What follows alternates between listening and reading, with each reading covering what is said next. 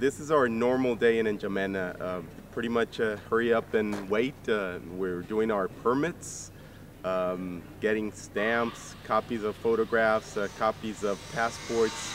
We have to go to the police station every time anybody comes to N'Djamena.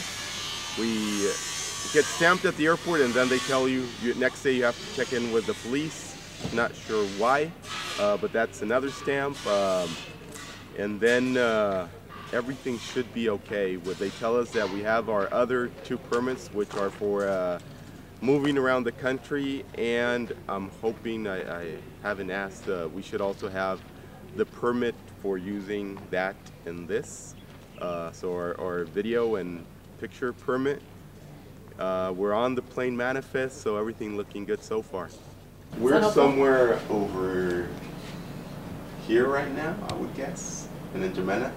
So it's a pretty long flight over to Betche. I'm hoping that it's a quick, maybe less than an hour switch over to a smaller plane. And then flying to Gosbeida.